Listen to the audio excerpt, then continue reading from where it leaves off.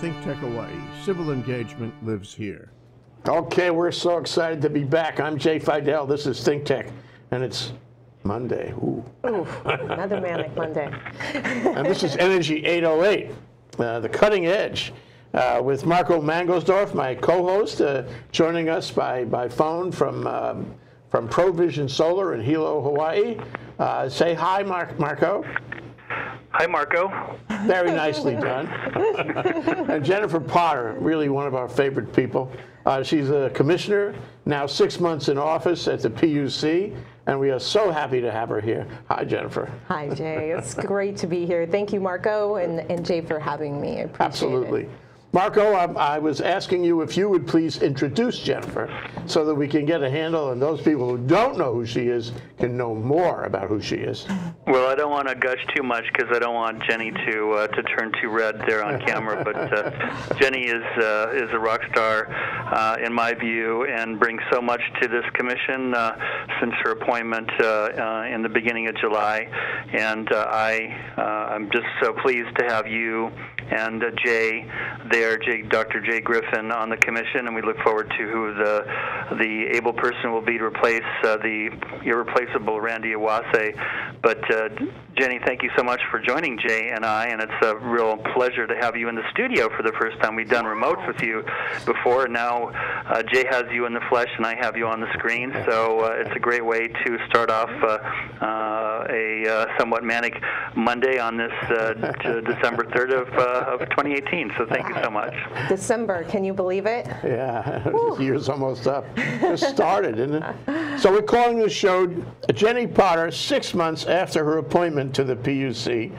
And the subtitle is, How Will Things Change with the Resignation of the Chair? So that's the four corners, but there's more to come.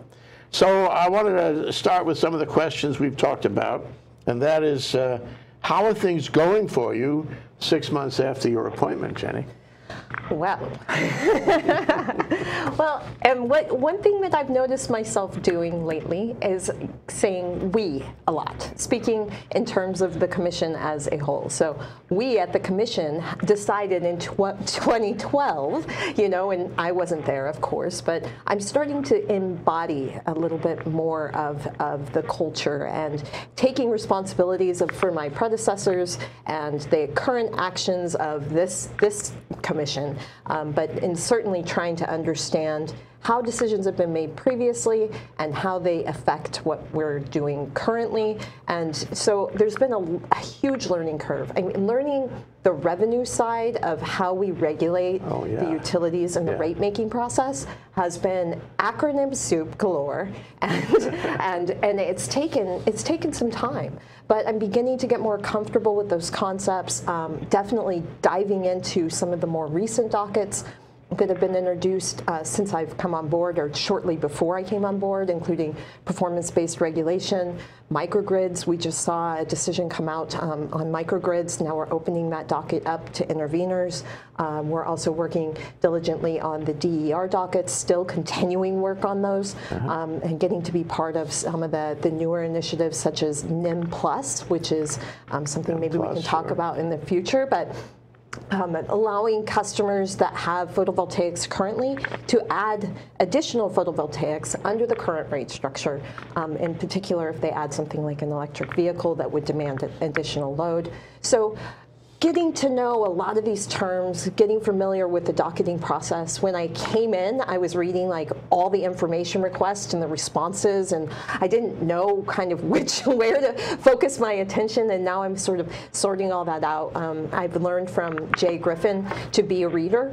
Definitely to sink our teeth into the material of the docket, not just wait for staff's recommendations, for example. So, Dr. Griffin has been a huge influence on how I'm getting through these first couple of months and taking my position, essentially, sitting in my chair more comfortably. Yeah, but you didn't come in without a lot of experience, without a degree in this subject, without having studied it in advance of the notion that you would ever sit. You came in already fairly well prepared, I think. And to some degree, yes. I don't know that there's ever you know, that you ever can prepare yourself for what a regulator, you know, for the mantle of responsibility. Absolutely, so to say. it is a tremendous responsibility, and the decisions that we make, some of them are less, you know, have less gravity to them. Some of them feel very important, and I think that, you know, it just depends on sort of your lens on the world of which ones have more importance. You know, early on, in I think within the first couple of months, I wrote a concurrence, which hadn't been done in the commission for years, but it was a very important. It was a very important docket to me, and that I felt that I needed to put on notice to the utilities that these are the types of things I'm going to be looking at in the future when you make proposals that are waivers or projects that are outside of you know, the competitive bidding process. And that was, I think everyone was a little surprised that I did that, but you know, but it's fair. It's fair. It's absolutely fair. You have a view on things. You might as well express it. And we have these tools as commissioners to do things like that. It doesn't mean that I'm disagreeing per se, but it means I have additional information that I want to add to this docket that I think needs to be said. So definitely getting, you know, pulling on my, you know, my pants one leg at a time, and like getting dressed in the morning and going to work, you know, but trying to really be an independent commissioner, in that, you know, that hopefully that my decisions truly do reflect what I believe. Well, you bring a lot to the table. I hope so. But I love the notion of we. Yes. I love that. You know, it's that's really at the highest level of judicial thinking when you do that. It is. I'm loving that I'm using that. I'm like, wow, I'm saying we a lot, which is great. So you spoke of the culture, and I wonder if you could give us kind of a snapshot of what is the culture these days. Can you describe it? Can you put it in words? I would definitely say that there is a lot. You know, the first thing that I would note is that this commission is very humble. It isn't a commission that has a lot of ego, a lot of posturing. These are truly dedicated public servants that are working there, even though it's a young staff, which, you know, in a recent audit that was criticized, that people had only been there, you know, 5 years or less. But there's actually a lot of positives that come from that. You have young blood that are coming into the commission. They have new ideas. They're coming from academia that, you know, that has taught them, you know, kind of on the new frontier of thinking about public policy. And this group, although young and maybe not as practiced in sort of the quasi-judicial institution that we are in, you know, they bring so many new creative ideas, and they're humble in those. They work very collaboratively. I think some of the workshops that we've put on in the last couple of months, in particular, you're out there. The performance-based You're doing outreach. You're communicating. Absolutely. With the public and the industry. Absolutely. And I think that collaborative spirit is present in a lot of the dockets that we're looking at, including the DER docket. We're really relying on the joint parties and the different stakeholders to provide input that truly does become part of our rulemaking. And so it's a very open and collaborative commission, and the staff is absolutely out of this world. They're so smart. So and between Jay and I, we really work well together, and so that's been wonderful. I think it's just, yeah, I'm very excited to be part of that. So what's the other side? Having trouble with anything? Is it all perfectly swell, or there are things that challenge you and make you get up at night? You know, I think one of the challenges, the biggest challenges for me personally, is this leap from being a researcher and an analyst and a policy wonk, where I would get up and I'd present, you know, here's all my findings on my latest research, to now having this more open platform that's like commissioner's address. And I'm like, what am I supposed to talk about? What do you guys want to know about? That's been really challenging. And stepping into some really big shoes of like, what's your vision, and what's your, you know, and yet I have to be constrained and sort of politically correct in that I can't get too far out there on open dockets, and, you know, and so that's been something that's kept me up at night, is trying to, how to approach a lot of those speaking opportunities that I have without, you know, as a leader, instead of as a researcher. And those are very different skill sets, and there's not a lot of training for that. Yeah. But in terms of what's happening at the commission, I think like recently I think it's getting near the end of the year, and so staff just dumped a whole lot of stuff on our desk, and so we're reading, constantly. I think we're trying to move a lot of dockets out right now, and Jay's whole motto is, we're going to move quickly, we're going to make decisions quickly, we're going to get through this. Bless you for that, Jennie. Yeah, and so we're working around the clock, and it's not unusual that I'm getting emails at 8 o'clock from staff, and that Jay's responding at 9 p.m. and that we're so this job is not for the lighthearted. We are trying to move quickly and get decisions out in a timely manner. One thing we were talking before the show, and I just want to mention it, is that the PUC has changed from where it was a quasi-judicial organization, and that it was dedicated to regulation in the classic sense. Now, in a world where we have our goal, in a world where we have changing technology, an industry that tries to follow the change, and a market that changes, and a global climate change effect on everything over Absolutely. the top. That puts you in a different spot than the PUC was years ago. Right. When you add all those elements into the pot, you must be in a leadership position. Absolutely. You must help us by leading us. Yeah. Right. Absolutely. I would agree with that. There's some unique challenges now in terms of where the PUC is limited by statute in what it can and cannot really consider under this docketed procedure, and I think that there are a lot of entities that are looking to us to take more of a leadership role in things like climate change. But as the statutes exist today, we're limited in evaluating different projects under those criterion. Under 269-6B, sorry to get a little bit weird on you, of Hawaii's statutes, revised statutes, it does say that the Commission shall consider greenhouse gases, and alongside of renewable energy, reducing the amount of fossil fuels that are used on the island.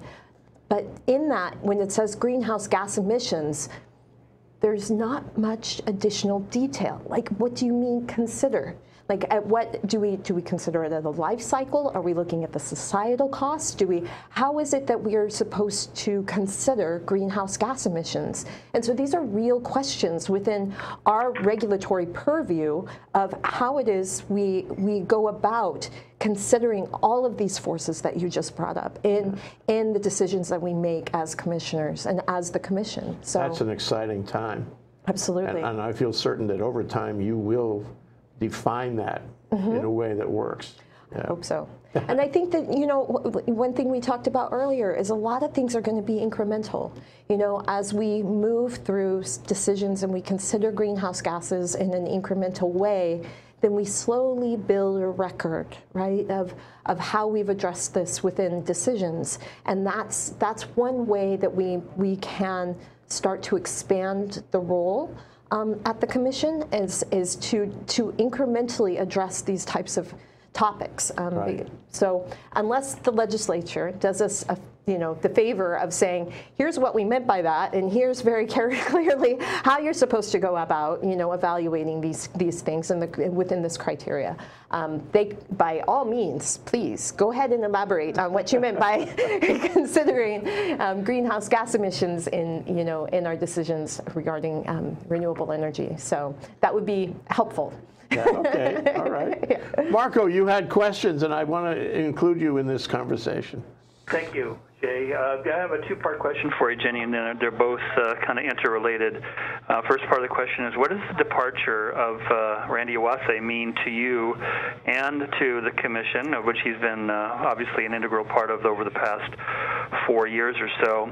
And what advice would you give to people thinking about applying for Randy's job, not necessarily the chair position, but to become the next PUC commissioner?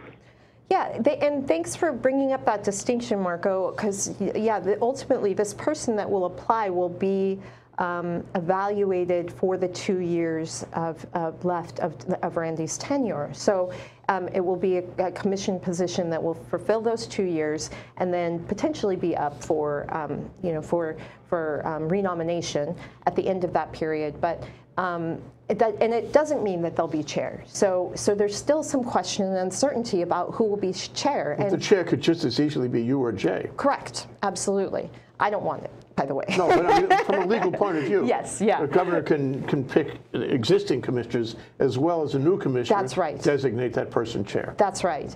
And I think, that as of right now, there's a great deal of uncertainty at the commission in terms of when you lose a strong leader and a person that's really changed the culture of an organization, such as what Randy's done for the commission. He really did come in and make some sweeping changes by hiring people, giving them confidence, empowering them, and really allowing staff to research and conduct analysis and work independently without having a whole lot of micromanagement. And that deviates, I think, from what I understand previous commissioners and chairs have had in the past. Not entirely sure, but what I do know is that he came in and he really was a change agent.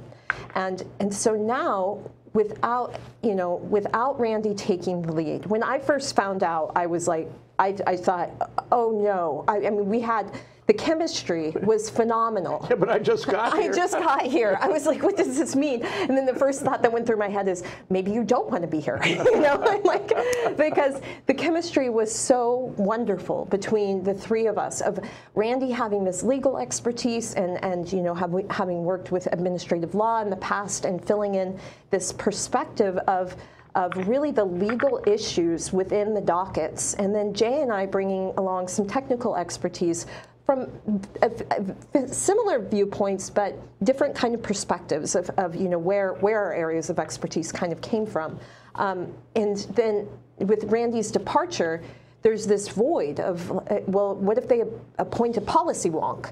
Then we have 3 policy wonks and no legal expertise, and then the personality is really the one thing that I have greater concerns about, is how well are they going to play with us in the sandbox? After all, it is a we, isn't it? Yes, yes, there is a we, and that dynamic that the 3 C's make and it ripples through the entire organization. Sure. And the chair has a very important role of overseeing, pretty much all of the personnel matters, the appointment of the chiefs and their staffs, and assigning, letting me go on vacation, So for me, Randy's departure is really significant in that I think I can speak for the commission, and that there's a great deal of uncertainty right now, and we look forward to a decision or something from the governor's office that will indicate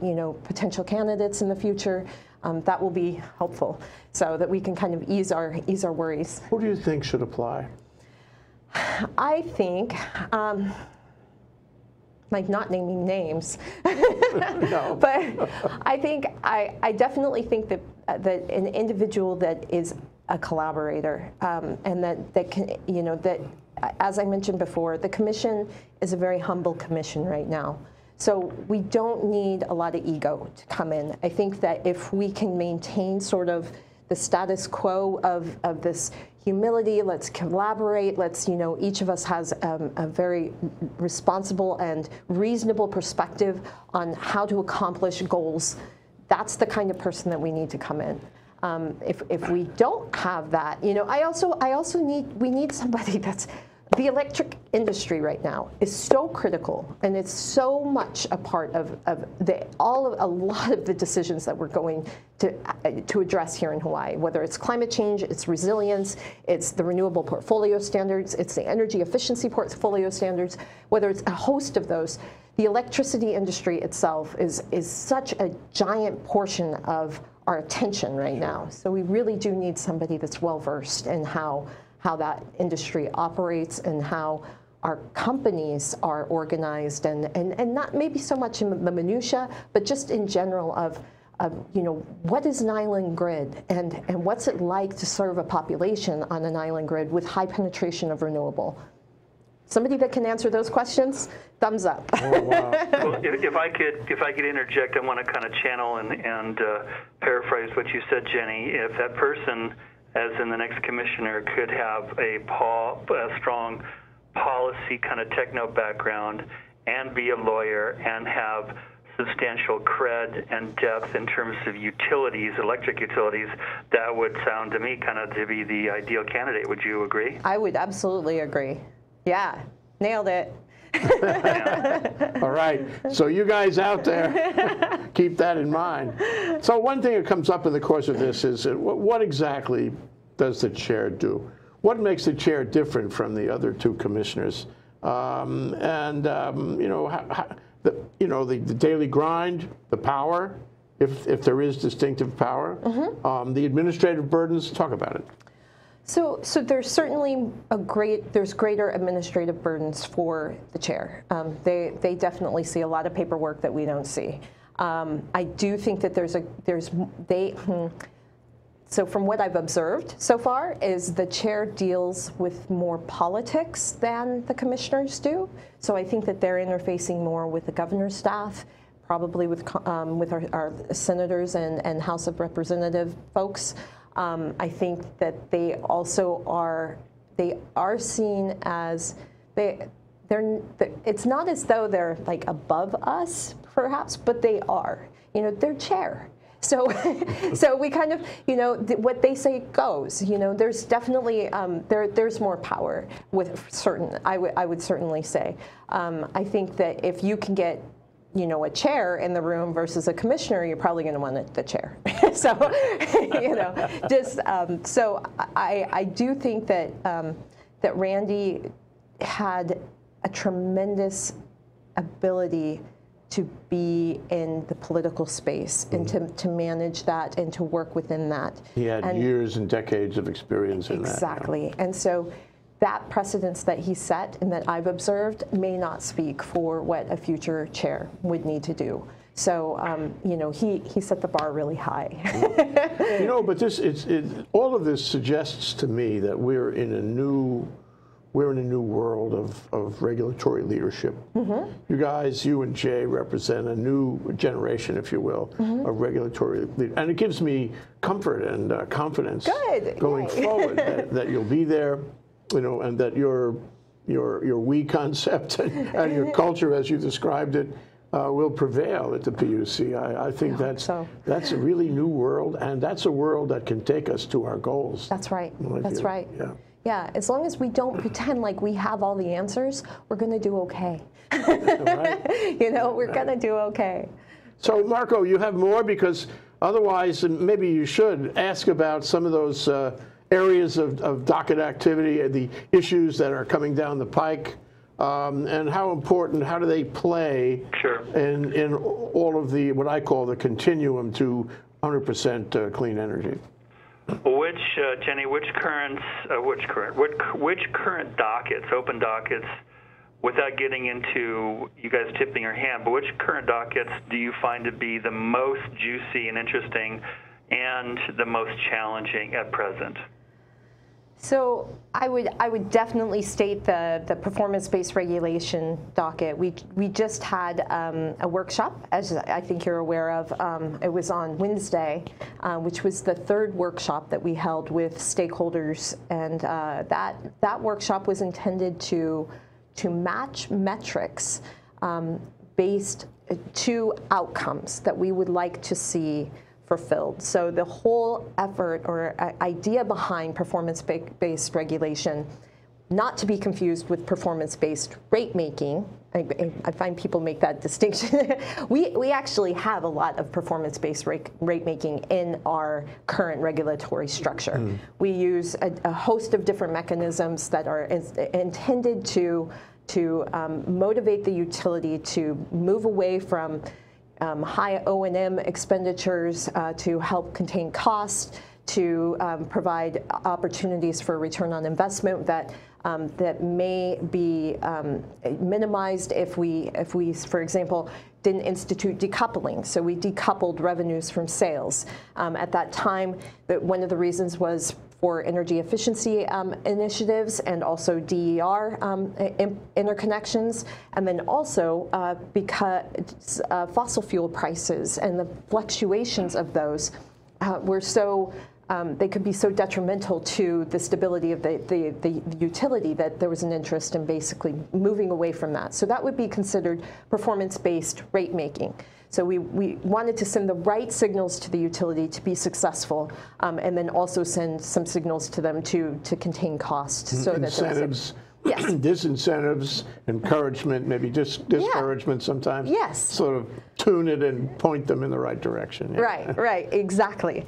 So under performance-based rate making, this is different, or regulation. Oh, look, I did it. Oh. So regulation, the idea is really to focus on outcomes, not inputs, but outcomes. So we're really focusing on how to break the capital expenditure reward for I spend $1, I get a return on that investment, and therefore I want to continue spending more and more money into infrastructure that may or may not be needed, right? And the idea behind performance-based regulation is now let's focus on outcomes. What do we want to see the utility do, and what they provide as services, and how the customer experiences the services that are provided from the utility. And so that's a really big shift. And we've seen some of this work done in Europe. It's been done in Great Britain. There's been dabblings of it in other areas. A lot of them focus on what's called performance incentive mechanisms, which are typically like adders onto, like if you behave well, then we'll give you a nice little kicker on top of it. And so those are being explored as potential metrics or that we can use to incentivize the utilities. But of the potential outcomes that we've identified within this, it has been greenhouse gas reduction. It has been improved the interconnection experience. It has been customer engagement. It has been cost control and financial integrity for the utility. So some of these things being those are really more outcomes, but how do we get to them and how do we measure them? Those are the metrics component that we just focused on in this last workshop. And it's been really helpful to have the stakeholders provide input to us and describe how it is they would go about designing metrics, whether it's a scorecard that doesn't have any financial incentives to it, or whether it is an incentive mechanism that we utilize, whether maybe we can use the existing regulatory framework in order to incentivize or motivate the customer to provide these types of outcomes, the companies to provide these types of outcomes. So I think it's such a complex topic. But one thing that I'm learning as we move along is that this has truly got to be a very incremental approach. We can't just go gangbusters and decide that, okay, here's all the performance incentive mechanisms and the scorecards and everything that we're going to utilize in order to try and break this link between cost of service regulation and performance-based regulation. We have to do this gradually and incrementally, and so that we set boundaries and that we don't allow anything to be too punitive or for the incentives to be too great and borne by ratepayers. And so that means that we're probably going to make some mistakes along the way, and that we're going to have to move slower than what people might like us to. So if we in the phase 2 are able to go about examining the types of metrics that we can put in place almost immediately. Maybe those are going to be on the revenue side, for example, and then we have more of the operational side tied in with something like grid modernization, because we need to collect data on how operations are conducted in the field. So that would really be something that you can see spreading out over time, because a lot of what we want to accomplish, we don't quite have all the data and the information yet. And so we have to go about collecting that and making sure that we're making informed decisions based on actual data that we can get from the utility or from the field or what are our customers. So it's going to be a process. Yeah, that's definitely what they're paying you the big bucks for. Yeah. Your skills will come in so handy on this, because I hope so. what you're describing is an interactive kind of relation. And I know the statute governing the PUC permits you to do this. Yeah. I don't think it's been done all that much in the past, but to have the workshops, to talk about outcomes, to get advice from the industry on how to achieve those outcomes. Absolutely. This is interactive, collaborative regulation. Absolutely. It's a new It idea, is. really. It really is. It really is. And that's one thing that's so amazing about this staff, is their ability to bring people in and to set up the right kind of activities with the right kind of questions to really target what it is we're trying to accomplish with this docket. And so it's been outstanding, and the staff has been very public with their reports, with their recommendations. They've been very innovative. The stakeholders have put a lot out there on the line in terms of putting a line in the sand and saying, here's some of the mechanisms that we think would be valuable. And you know, to see the commonalities form among the different stakeholder entities has been astounding. Where we thought maybe people would be throwing mud in these workshops, people have really been working together collaboratively. Oh, that's great, Jenny. Yeah. This is such a good feeling, really. It is a Wonderful. great feeling. It's such a smart idea, reasonable leadership kind of things. I'm so pleased to hear this. Good. Marco, would you comment and close? We're about out of time. Oh, so much to talk about, my friends, in so little time. So I'm afraid if I throw out some more juicy questions there, we're going to go on and get into our lunchtime. So I think I'll just close by saying look forward to seeing you on Thursday at beautiful Nelha. Sounds wonderful. Jenny, and thank you so much for being on with us. And yeah, I think we're in for some interesting times on multiple fronts in the weeks and months to come. I hope there's a good pool of candidates that apply for the next the open chair position, the open commissioner position, and I hope it's someone who plays well with others. And I just have high confidence that it's going to be a stellar trio with you, Jay, and the fill in the blank person who is yet to be chosen. So thank you again so much for being on with us, Jenny. Thank you, Marco. Thank you, Marco. Thank you, Jenny. Yes, my pleasure. Aloha. All the best to you. Thank you so much. Yeah. Good.